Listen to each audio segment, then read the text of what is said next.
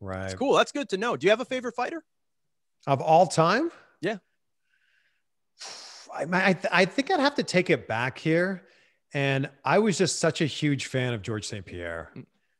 Like, and I guess he might be maybe fighting again, possibly. I don't know. I mean, I watch the French broadcasts here. They do, George St. Pierre is on with Patrick Cote and on RDS here, which is the French equivalent of TSN. Yeah. And hearing George talk, it doesn't seem likely. The only person he said he would come out of retirement to fight would be Khabib. And it looks like Khabib's retirement is pretty rock solid.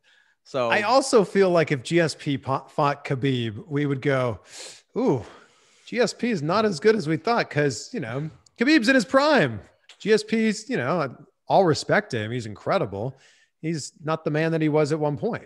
I would beg to differ. I think it's more stylistically that George was always just an expert of figuring out how to defeat people who had kind of one-dimensional strengths. And I mean, Khabib is pretty well-rounded, but we know that the grappling, the Dagestani wrestling, that's really his bread and butter. And we've seen George neutralize all kinds of top-ranked wrestlers. He even tried out, or was going to try out for the Canadian Olympic wrestling team at their request because they loved his wrestling.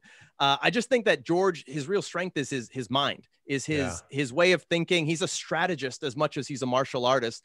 And Khabib, while he's a great fighter, no denying that, I just feel like George was many levels above that generation. I think George was many levels above, but how old is George now? He's 39, I think.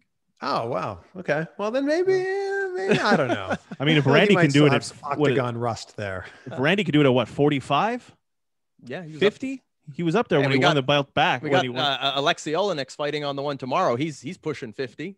Anderson Silva, Yoel Romero. But then you see like Anderson Silva's final few fights, and you're like, yeah, it's like watching Ali in the late 80s. Well, in the UFC, there's only one fighter that's been undefeated, and that's Father Time. So it catches up to everyone. Yeah.